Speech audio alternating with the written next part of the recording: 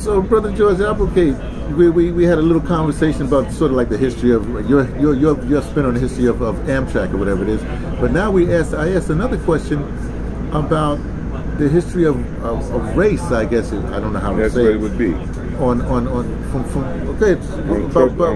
public transportation. Okay, now you said talk about Oklahoma. Just start from where you were before. Talk about Oklahoma. You're trying to make me understand how it was back then. Like we're talking about like the '60s or whatever. Yeah. It's just like New York, Philadelphia, any place in the United States or in the world. This is just like 1950. Mm-hmm. The same thing that you were going through in New York is what I was going through in Oklahoma City. In any place and any place above and anywhere around the United States of America, you had your side and I had my side. That's where they come and don't step across the tracks. I got you.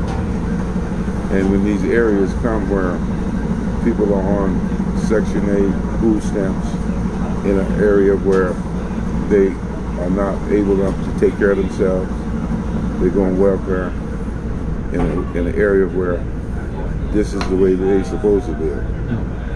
This is what we're going to let them live. And when they get tired of that, which is called a red line, they tear every building down and build something new, move you out. And then this place that they're taking you from becomes like the boardwalk in New York. Yeah, well, they call it the gentrification, but yeah I guess it's like. But how does that relate to the evolution of relationships on as you see through train travel? Well, you couldn't sit with a white person. You couldn't dine with a white person. You couldn't come in the dining room because it was all white. And what was the staffing like? I mean, black. Oh, black, and they were also the supervisors too. It gradually came to that, but basically it was all white. Supervisor and manager was all white. The servants were black. So when did that start changing? What? In 1984. That late? What was happening in the 70s? So what was the staffing looking like in the 70s, and what were the people doing? By then, the people weren't the passengers eating together by the 70s? Because that's where people would bring their food on the train in bags and eat out their bags. Fried chicken, whatever they could put together that would last them for their journey. That's what they had, because they didn't have, some of the people didn't, you wasn't allowed to come in here. Oh, I know what it is. You're talking about basically to the west of the Mississippi River, because you're more dealing with the west. I'm talking everywhere. Really? And it's actually, I guess it's a little bit before Amtrak, because Amtrak didn't come to the 70s. Amtrak came in the 70s because in New York, they had a train called the,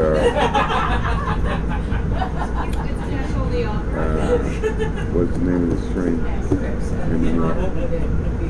It's a fast train. I can't think of the name of it. Did it exist now? It exists now. The Sarah or whatever it is? You almost said it.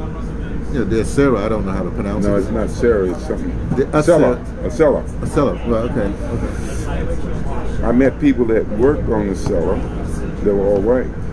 There was no blacks. And then the union stepped in and says, you'll go to this union, that means that anybody that applies for this Acela train can work on it. But that train just goes from basically New York to Washington, D.C. every day. And that's mostly the, I guess, or whatever, white people, politicians, whatever you want to call it. There's not a whole lot of black people on, passengers on that. Because they couldn't get on there. They wouldn't sell them a ticket. Not in all cases now. Because you can come go with me, Johnny, meaning that you're bringing me on this Acela as your guest. Okay. Let's leave that alone. That's a special case, blah, blah, blah, blah. I'm talking about the regular, lines that go all over. The regular lines that go down to Atlanta or whatever. The regular lines was the same. If you take and look at the big picture of it, you have to be able to understand what racism in the United States is, or all over the world, because as kids get older, they change. The young kids change the word of racism. They try to take it out of the picture, out of the focus.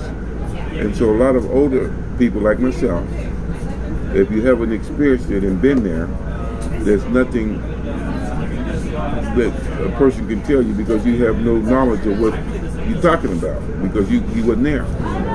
And I happen to be on those sets, like working for the railroad, where I actually saw it happen. I was a part of it.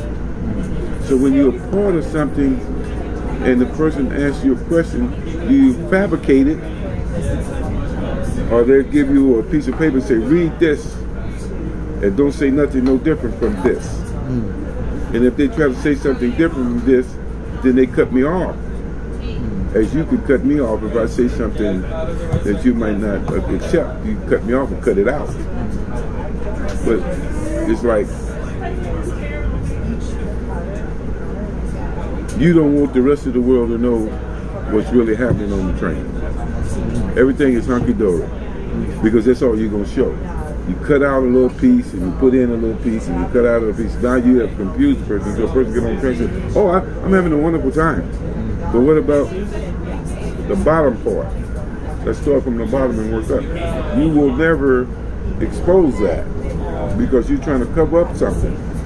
And we can put this out because it might open up a door to something, racism or riots and all that kind of stuff. So they cut all that stuff out.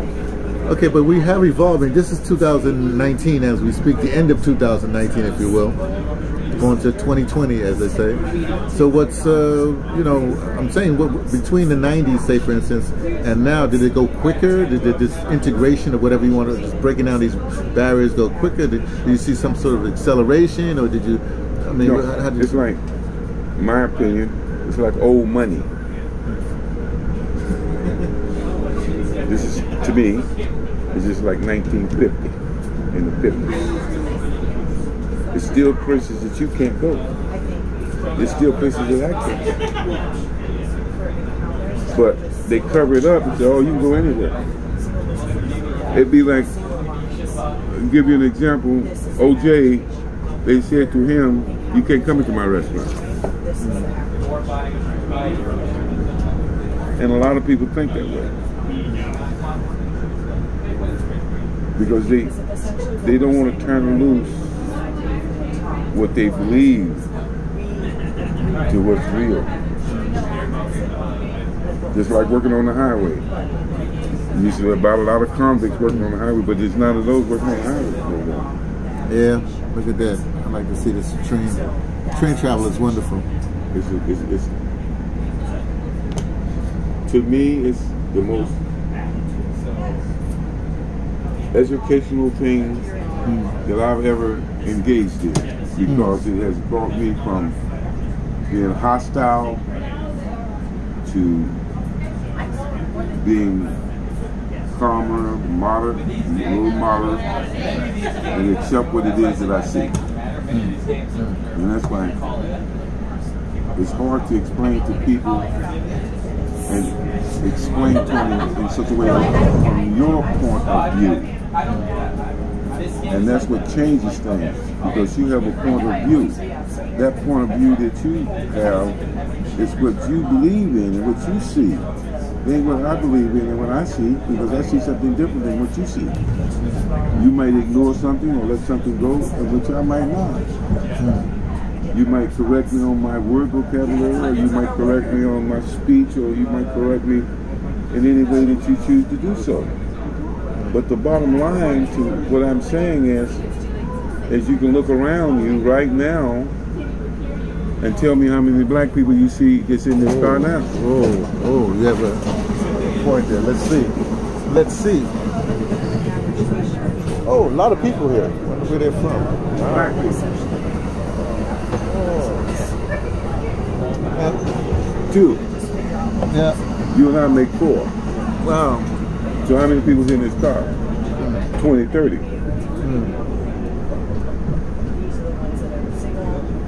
You see what I'm saying? And that's the way it's always been. You go to a restaurant. Same thing. This is just a restaurant on wheels. I don't care where you go, New York, Philadelphia, wherever you go, because you don't have no money to spend. So how can you go to these places? Because you can't spend no money.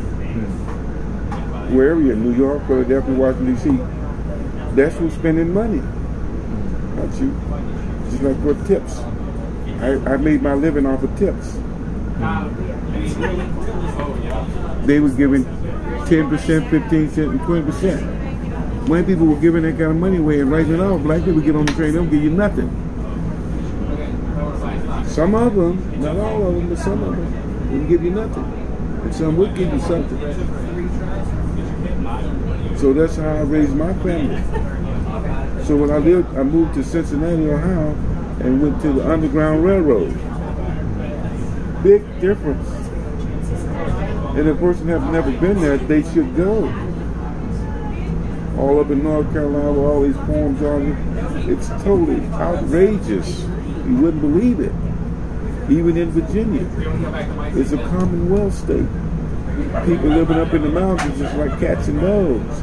When I mean not cats and dogs, but have no idea what's going on down in the city. No idea.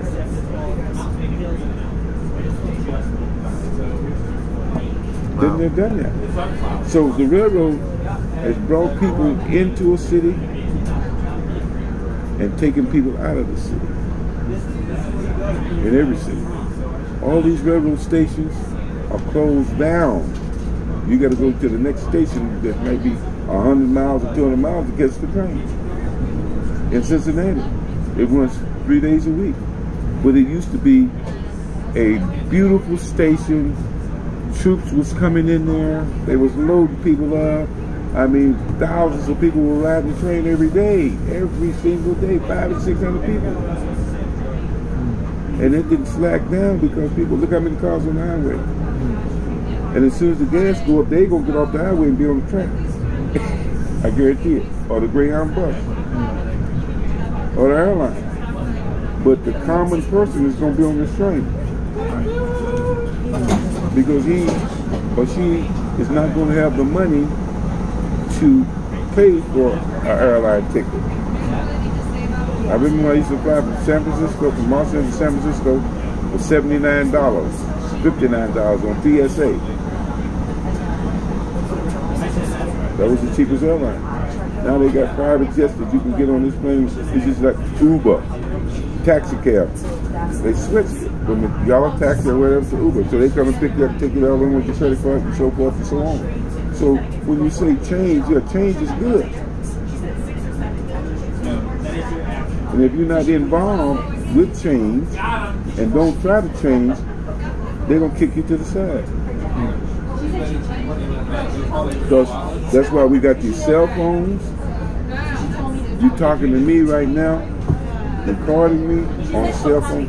Some of the people have never seen nothing like that. They have no idea that that's what's going on. And so, just like they make this, Amtrak is changing to fit the economy what people need. People don't want to sit down at no dinner table in the dining car and have a 5-course meal. They want it all around. Bring the salad, the entree, dessert. All they want. Put it right in front of me. So we're losing some parts of being civilized, to back to eating at home. And some people eat at home saying, "No, Johnny, don't do this, don't do that, don't do this, don't do that." But like I say, I don't care where you're from. You're still faced with the same problem, the same issues. Nothing has changed. You might think it's changed, but get out of line and see what happens. Start voicing your opinion and see what happens to you. Well, we're happy that you voiced your opinion to us. We're going to end it here. I want to really profoundly, profusely, and all that other stuff, thank you for helping us out. Well, it was a pleasure to be able to be with you, for you to record this, so that if you are on TV, radio, somebody will hear me. 100 years from now. And they'll understand what I'm saying. Even though some people disagree with what I'm saying, and they'll cut out certain things. Well, we don't need that. We're not going to edit this. We won't edit that. But you are not giving the person his due respect. Some people will hear me, and some people won't. Okay, thanks so much. I thank you.